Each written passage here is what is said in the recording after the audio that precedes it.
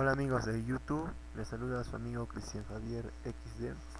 Y bueno, en esta ocasión vamos a responder a nuestro amigo N. Fernández de cómo actualizar nuestro Windows 2000 a un XP. Bueno, nos dice: hola Cristian, quería ver si me puedes decir cómo cambio Windows 2000 profesional a un XP. Bueno amigo, te diré que existen dos formas. La más común de formatear nuestro sistema operativo y la otra de actualizar nuestro Windows 2000 al XP con un CD original del Windows 2000, del Windows XP. Puede ser pirata, pero tiene que ser un CD completo del Windows XP. Mira, bueno, si te decides por el paso número 1, que es el de actualizar el Windows XP, el primer paso será conseguirte un CD original, un CD pirata o lo que sea del Windows XP, pero completo, ¿sí? Y le das en clic derecho. Ya cuando lo tienes, no metes la unidad de CD, explorar, y te tiene que salir todo esto. Ahí le das en setup, doble clic y te saldrá esta ventana. Aquí le das en instalar Windows XP, un clic y te va a salir esta ventana. Mira, dice: el programa de instalación no puede continuar porque la versión de Windows en este equipo es más reciente que la versión de CD. Bueno, esto a mí me va a salir, pero a ti no te tiene que salir eso, ¿ya? Tú le das el siguiente nomás. Mira, aquí tú le das en actualización, instalación avanzada, siguiente, aceptas el contrato, siguiente, pones la clave del producto. Bueno, yo te voy a dar una clave, déjame buscarlo un rato.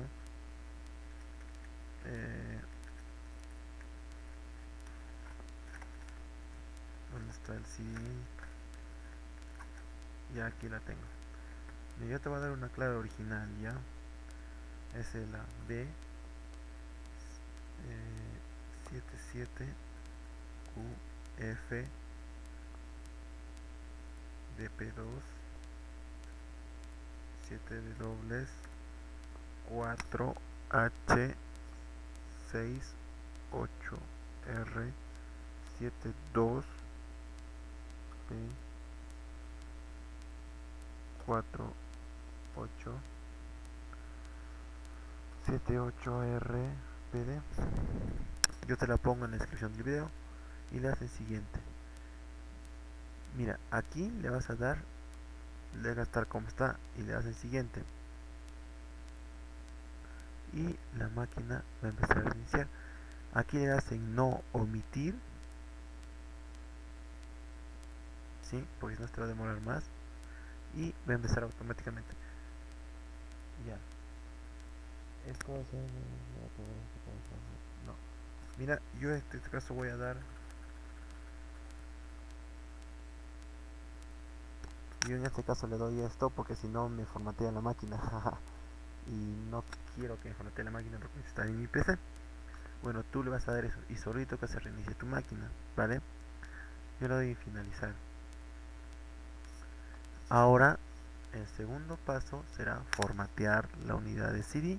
O sea, si es que este paso te resulta un poco complicado, te recomiendo que lo formatees la PC. Mira, aquí en mis videos tengo cómo descargarle Windows XP gratis. Ya, mira, para que hagas solamente la prueba, puedes descargarte el pequeñito de aquí, ¿sí? Aquí está el video. Bueno, tú lo descargas, ¿no? Mira, aquí le das más información y te va a mandar a la página. Esperas que cargue. O si no, miras el video, ¿no? Puede ser igual. Y tú le das, este es el completo. Tú le puedes descargar todo esto. O si no, para que pruebes solamente este pequeñito. ¿Vale? Ya sabes, ¿no? Copiar y pegar. y la clave también, y descargar.